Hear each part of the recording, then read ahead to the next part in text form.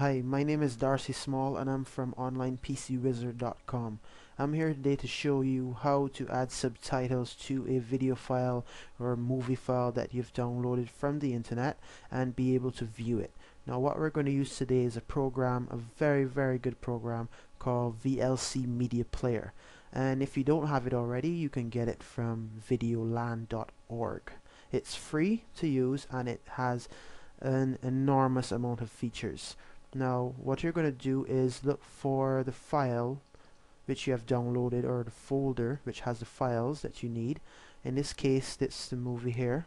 You want to right click it, and if you don't see play with VLC Media Player here, you go down to open with, and there's it down here, you click that. Now you can just pause that there. Now what I want you to do is go to video, look for subtitle track, and now open file. Now what you need to do is look for your subtitle folder.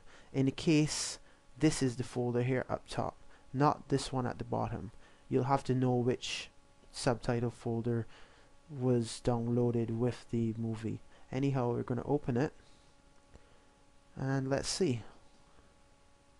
Let's just fast forward a bit. My name is Darcy Small, and thank you very much again for watching, and visit us next time at OnlinePCWizard.com. Goodbye.